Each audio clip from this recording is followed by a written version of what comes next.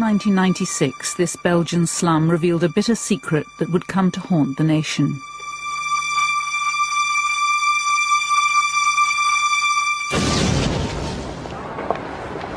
The eyes of the world watched in horror. Into the light emerged two young girls. Laetitia, aged 14, and Sabine, just 12, were the latest in a long line of girls who'd gone missing. Marc Detroux, a convicted rapist and kidnapper, had led the police to where he'd imprisoned them.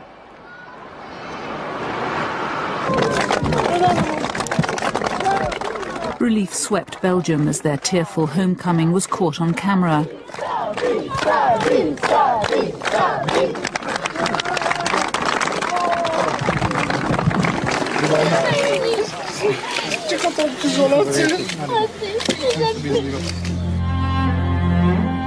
But it soon turned to horror when police revealed the secret cage hidden in the cellar of Detroux's house. The girls had been kept here, drugged and repeatedly raped.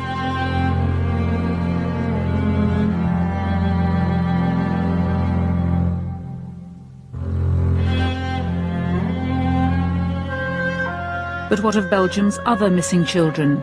8-year-olds Julie and Melissa, who were missing for more than a year, and 12 others who'd vanished mysteriously.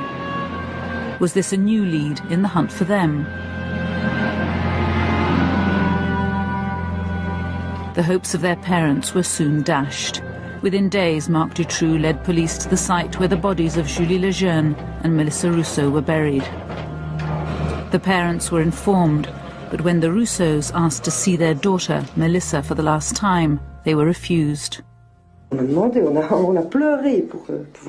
begged, we were crying to see her. Really, we insisted with our lawyer, we really cried. They said, no, it's not possible, that's the law.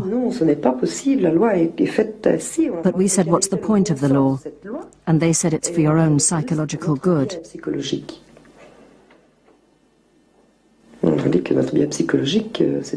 It's not up to them to know what's good for our psychological well-being. What would have been good for us was to be certain.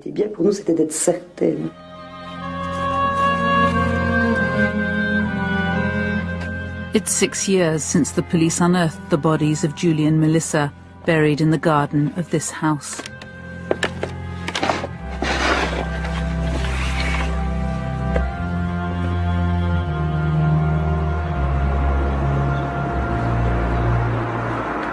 What's extraordinary to me is that though Detroux's in jail, he's never been tried for these crimes.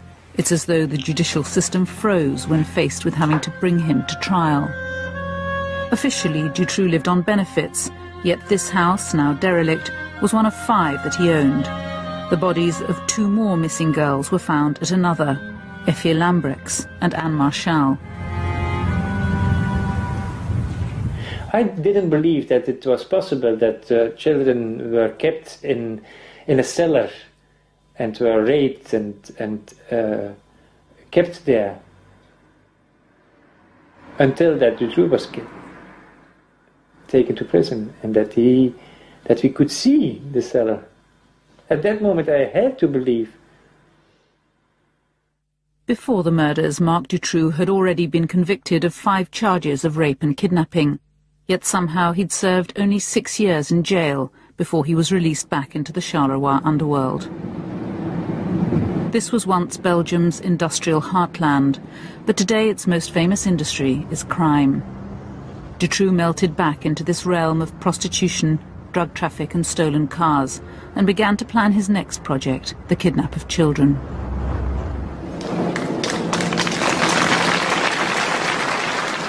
For the parents now burying their murdered daughters after more than a year of fruitless searching, this was not the end of their nightmare. They would soon find out that Detroux had been a prime suspect from the start, yet nothing had been done to save their girls. Melissa's father is still asking why his daughter was allowed to die. 10 10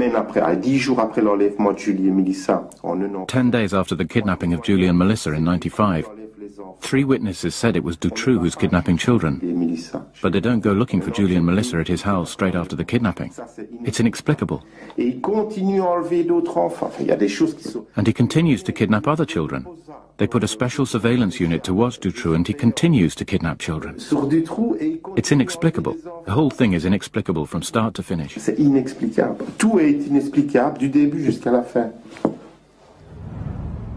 What is known is that Detroux was finally caught when his white van was identified. It had been used to snatch a 6th girl miles away from his home patch.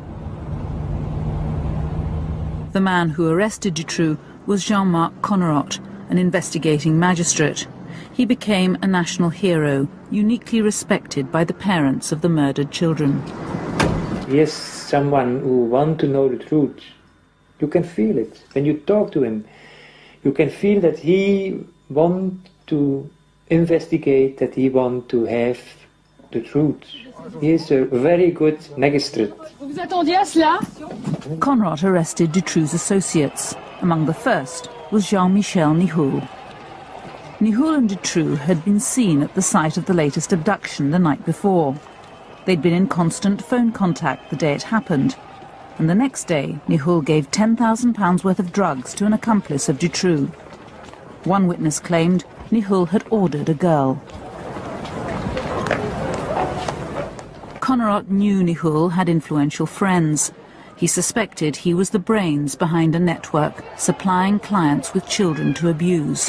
It's a charge Nihoul denies. Connerot appealed to the public for information. When I saw him walking down the stairs, I thought that I knew everything about him. It was a shock. I thought, finally, they stopped him. Regina Louf was one of the first to come forward.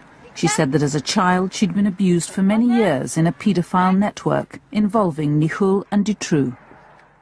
I remember Jean-Michel Nihoul as a very cruel man. He abused children in a very sadistic way.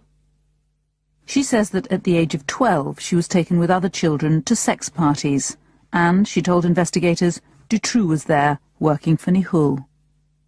Detroux was a boy who brought drugs, cocaine and something like that to these parties, who brought some girls or watched girls on these parties. Nihoul, he was a sort of party beast, and Detroux was more on the side. Nihoul denies he's ever met Regina Louf, but her stories never changed. Nihoul, she said, was one of those who organised the parties and invited the cream of Belgian society, judges, politicians and influential businessmen, in order to compromise them.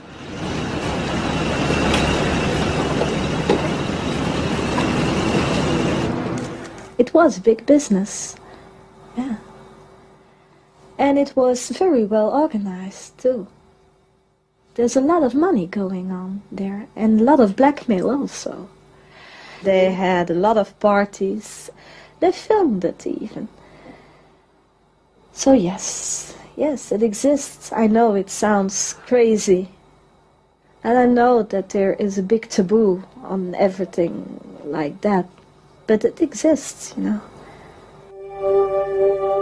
Regina Louf's story was horrific, but her account of a violent paedophile underworld was by now reinforced by new witnesses, some of whom also named influential people.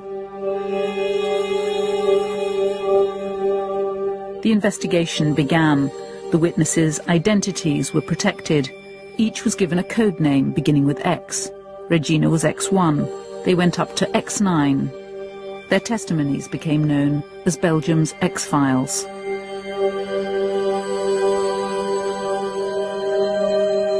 The task of trying to verify them fell to a young police investigator.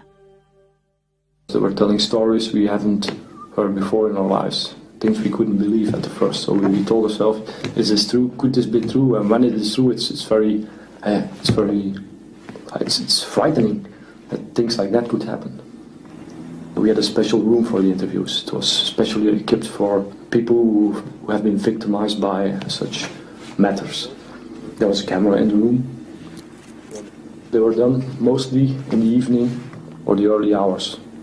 When the interviews were finished, they were written down by a few people of my team, all the way from the first word to the last, literally. But before the investigation could get underway, there was a bombshell.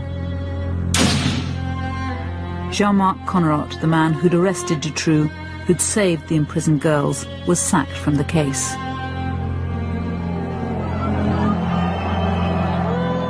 His removal caused a public outcry. Belgians lost faith in their judicial system. They descended on the Palace of Justice and accused the courts of colluding with the killers.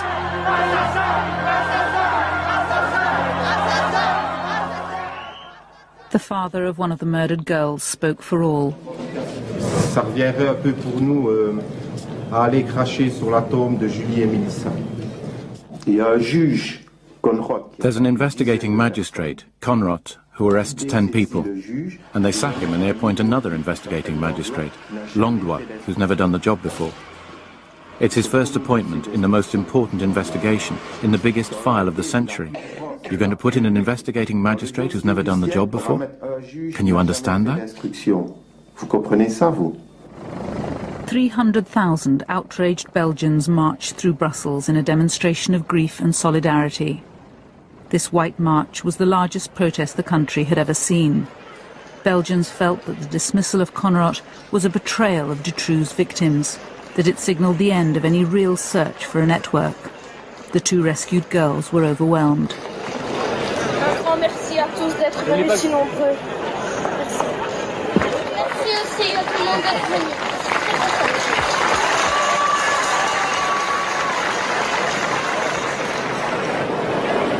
The country's highest legal authorities had removed the only judge in which the public had any faith because he'd attended a fundraising dinner for the families of missing children.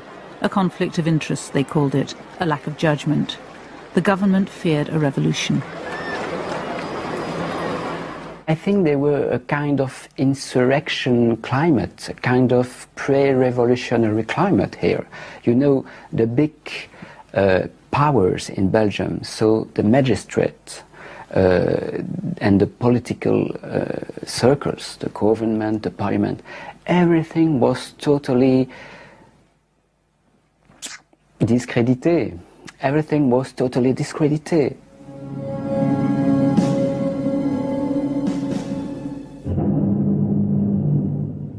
No one knew what to believe anymore. Rumour and speculation spawned a variety of wild theories. He will instigate ultimate fear. A feature film suggested the whole affair was part of an extreme right-wing plot to destabilise the country. I'm very pleased, Victor. 300,000 idiots marching in Brussels. An ocean of white balloons. Magnificent. Pathetic and impressive at the same time. We really got them exactly where we want them.